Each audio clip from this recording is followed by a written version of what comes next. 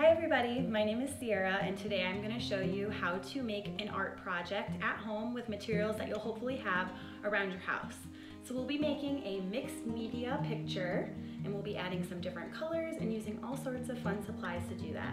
I'm also going to show you a couple ways that you can make this a little bit more simple if you're looking for just a couple of steps to do at home. For this project, you will need a piece of cardboard or a sturdy piece of paper. I used a leftover box for mine. You will need a glue bottle and a pencil. You'll need twine, yarn, or any type of thick string will do. You'll need scissors to cut, tin foil. You'll need markers, and also a paintbrush. Before we get started with our project, we're going to talk about inspiration images.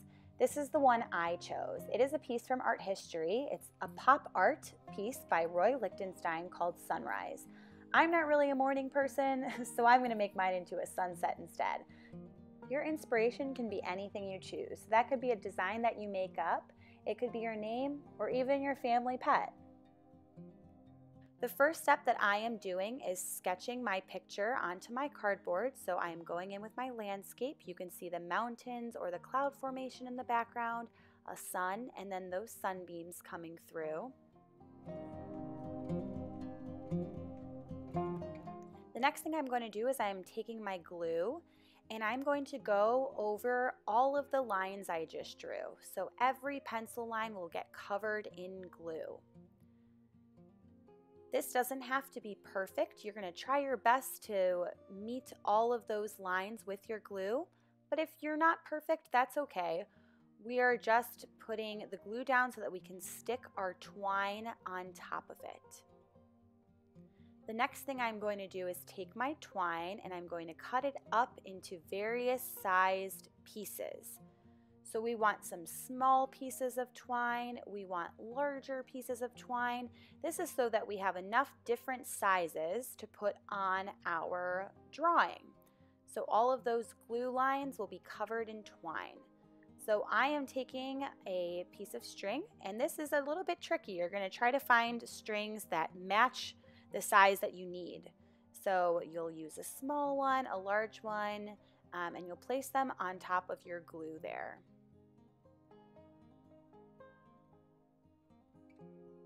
You can see I've completed that step. Like I said, it doesn't have to be perfect.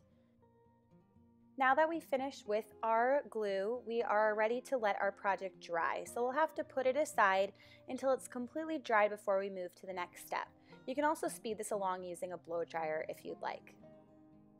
I am showing you a way that you can modify this project. So like I said, you can create a simplified image. So this is an example of an abstraction. So I'm taking my glue and I'm just making some lines and placing them where I'd like. And then I'm going to put twine on top of this. So it's just a more simplified image, so that if you just need it to be a little bit easier, a couple less steps, this is a good option for that. And the same as the other one, we'll need time for this to dry as well. So the next step is taking tin foil, and it's kind of like wrapping a present. So we are going to get a piece of tin foil a little bit larger than our project. So put that shiny side facing down, and then we're going to take our project and we are going to make sure that the string is nice and glued on, and we're going to put that picture face down on the dull side of that tin foil. And now we're going to wrap our cardboard in tin foil. Once you've wrapped your picture in tin foil, we are going to take our time and flatten the areas of tinfoil around our raised areas of twine. So we're making this into a 3D image, and this is a bit of a sensory component. So we are going to feel our materials. We want to make sure it's nice and flat all around those 3D lines. And then once we've completed that, we're ready to add some color. Before we get into coloring, I wanted to show another way that you can modify this project. So tinfoil can be a really fun material to use in art projects. You can make sculptures, you can paint on tinfoil, you can also make prints with it.